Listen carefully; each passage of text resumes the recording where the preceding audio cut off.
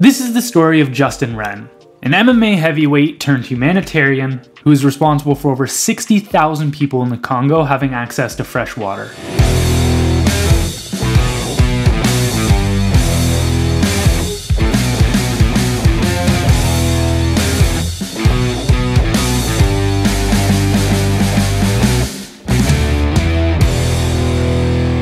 When most people picture MMA fighters, they imagine a dude named Kyle, whose weekend activities growing up were monster-fueled bar fights and punching a hole in your wall right after ripping off his Affliction t-shirt. Let me bang, I man. Do let you bang. Hey. Let me bang again, man. I let you bang. I let you bang. Let me bang. Let you bang. Let you bang, man. And I mean, you're not right. There are plenty of those types of fighters. Hanging with the boys. Hanging with the boys. Hanging with the boys. But for every emotionally unstable violence junkie, if you swing for the fences, I'll eat it. No problem. There's somebody who took up martial arts as a way to combat the bullying they faced growing up. Justin is the latter. The abuse was as frequent as it was ruthless. In third grade, that's when I started sitting at the lunch table by myself, getting pelted in the back of the head with chocolate milk spitwads, food, fist as kids walked by. I remember in middle school it really ramped up, and there's a kid that's now in jail, I think, for like armed robbery, but he just blindsided me with a football helmet in the back of the head. I didn't even see it coming. No warning. Me and him didn't have any beef on the field, nothing. And all of a sudden I just got smacked upside the back of the head with a football helmet. And while I went to the showers, showered up, didn't want to tell on him, take my clothes, throw them under the bleachers, and leave me a little hand towel to towel off with. And the girls' volleyball game's going on, and my clothes are underneath the bleachers. And then I guess the kind of big moment was I got invited to my middle school crush's birthday party. Her name is Jennifer, and her dad worked at Dr. Pepper. You know, so she was super popular, super cute, and I was trying to impress her, catch her eye. And her birthday party was a costume contest. Batman, Superman, different stuff like that. But she loved Transformers. So I wanted to catch her eye, so I went all out. Her favorite Transformer, I found out, was Optimus Prime. So I decided to make myself head to toe Dr. Optimus Pepper. My mom's like, Jennifer's gonna love this. So I thought I was gonna rock it. I had the invitation and it was gonna be dope. And got there, Mimi opened the door, her grandmother. Wow, Jennifer's gonna be blown away. She's gonna love this. So I was feeling like being a kid that grew up for 5 years being bullied from 3rd to 8th grade. This is 13 years old. I actually feel like, oh, I can stand a little taller. Like I don't have to be so timid or hunched over or just like unsure about myself walking into this party. I went all out. I'm gonna catch her eye. This is a shoo-in. So walk to the backyard, open the door, and I'm greeted by my peers. And man, I'm blasted with a couple flashes of light, and my eyes adjust, and I hear the sound of laughter, and I see that not one other person's dressed up.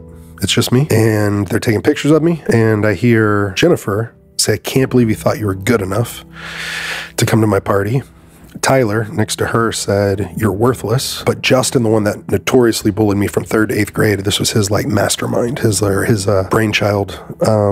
And this wasn't the first time he had done something, went all out, you know, got everybody in on it. And I remember Justin saying, you should just kill yourself. So yeah, 13 years old, I started the biggest battle of my life, which was against depression and suicidal ideation and, you know, a couple of attempts in my life. Anytime I would go into like a place of darkness or depression or desperation, like I would think these three things: you're worthless.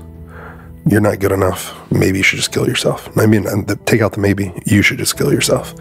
And that was on like repeat on like a record player in my mind for 20 years almost. Justin's hardships would push him to want to take up boxing. Although his mother was afraid of the brain damage that could come with such an endeavor, so he settled for wrestling. Justin dedicated his days to training and would go on to become a 2-time All-American in Greco-Roman wrestling. Although an ill-timed injury right before tryouts would sideline his plan of becoming a Division I wrestler. But after he healed, he decided he'd try his hand at MMA in order to remain active in training. Justin quickly put together a 10-1 record, which would get him invited onto The Ultimate Fighter. And I wish I could say it was all happily ever after from there, but his life took a turn when his demons locked him into a cage with his scariest opponent yet: addiction. His substance abuse led to him hurting the ones he loved most. Like when he missed his best friend's wedding, which he was supposed to be best man at. His increasing unreliability would even lead to his fight team, which was made up of all-time greats like Shane Carwin and Rashad Evans, to reach a nearly unanimous vote in favor of his exile. Justin has mentioned that it was upon reaching rock bottom that he realized he had spent his whole life fighting against people instead of fighting for people. I started working at the Denver Children's Hospital, became an official volunteer there. And what was so cool about that, bro, is I did it for about 9-10 months and like really immersed myself in it. Went through night school to become an official volunteer, wheeled the kids around in the wheelchairs and just went from room to room and had a blast for over 6 months. And I do that every week. But then I helped at the rescue mission, at-risk youth group, and just had my head on a swivel looking to make a difference somewhere. The premise is just basically a hero is someone who sees a need and takes action. They don't need a cape or superhuman strength. They need a compassionate heart, a humble heart. That's what a hero has. They just do the next right thing. They just see a need, take action. Although he said his mind started to become scattered, not knowing where to go from here. So he decided to try something new and pray, in hopes that God could show him a path. And I wasn't a praying dude, meditating dude. I wasn't any of that. But I needed an answer. And I was hungry to hear something, if that makes sense. Like my soul was craving it. And I said a prayer by myself and said, God, what do you want me to do with my life? That's all I said, literally completely sober. And I'm taken in this vision, and I'm in the rainforest and I'm walking down a footpath, and then I hear drumming. I'm literally clearing vines and thickets out of the way, and I'm on this footpath that's barely wide enough for my feet. It's like a smaller footpath. I'm going through this massive, thick, lush jungle, and then I get closer. I hear singing, very distinct singing, like almost like a yodeling, a tribal yodeling. And then I get into this clearing and I see these twig and leaf huts. I see these huts and I meet these people, and the first person I see, I don't talk with them or anything, but I see him and kind of meet him. He's coughing and his ribs are poking out and he's starving. I know that he's sick and that he's hungry and that he's thirsty and that he's poor. He's oppressed. I knew that he was enslaved. Yeah. I just knew it. I came out of that vision and felt like they were forgotten, that they felt forgotten by God and forgotten by people, that they were the forgotten people. So I wrote on top of a piece of paper, forgotten. Under that I wrote, hungry, thirsty, poor, sick, oppressed, enslaved. I wept for these people that I didn't know who they were, where they were, and I was actually confused by it. I actually felt a little crazy, was really questioning myself. Did I just have some sort of psychotic break? It was like it happened. It wasn't something where I was observing. It was something I was there. It was so real, so vivid. And when I came back out of that vision, like it broke me, bro. And I was confused because I was just limited knowledge. Like I thought rainforest, Amazon, like Brazilians, Peruvians, or I thought India, or I thought like Thailand or Asia, but I didn't think Africa. But the people in my vision clearly had dark skin. They were black. And I was like, who are these smaller people with darker skin who are so oppressed and hated? And I didn't communicate with them. I just had this knowledge about them. Although he was hesitant to mention his vision to anybody, as even he admits, if somebody else told him this story, he'd be highly skeptical. But he decided to confide in his one friend Caleb, who had experience working with tribes in Africa. After describing his vision in great detail, Caleb replied, I know who you're talking about. Those are the Umbati Pygmy people, and if there's anybody on this planet who's forgotten, it's the Pygmies. Caleb was supposed to go back to the Congo in 3 weeks, and despite the airport that they were supposed to be flying into being taken over by a rebel group who were hunting, beheading, and even cannibalizing the Pygmy people in the streets, Justin and Caleb decided to go against US State Department advice and hop on a plane. After treacherous travels on just about every mode of transportation you can imagine, we get out, we're walking, and all of a sudden we hear drumming. We're clearing thickets and vines out of the way. Our guide and translator has machetes that's clearing the path for us. I mean, people have walked this before, but it gets thicker, right? So you have to clear it. We hear drumming, then we hear singing.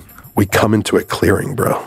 First guy we meet, his ribs are poking out. He's coughing. Same person from the vision. And it was too big of a sign to ignore. Justin is now the man behind Fight for the Forgotten, a non-profit which exists to empower the most bullied people in the world. From the enslaved pygmies in Africa to the youth in our own neighborhoods and schools. They've drilled 75 wells, impacted tens of thousands of people, even secured 3,000 acres of land for the Pygmy people.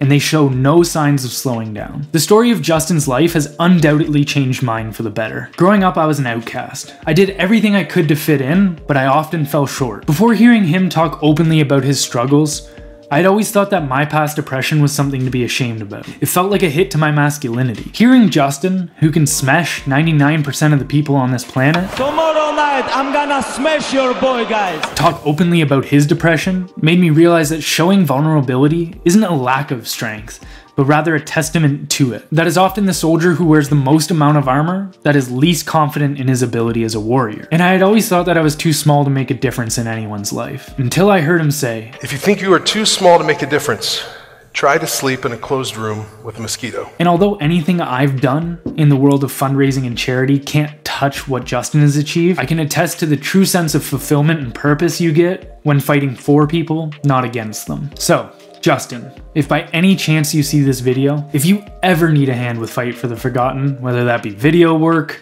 fundraising, or an extra pair of hands to dig wells in the Congo, I'm game. No strings attached. And I know your fight with depression isn't over. So I just want you to know, if it wasn't for you and people like you, I'd still be living in a state of depression. So thank you for being the true definition of a hero.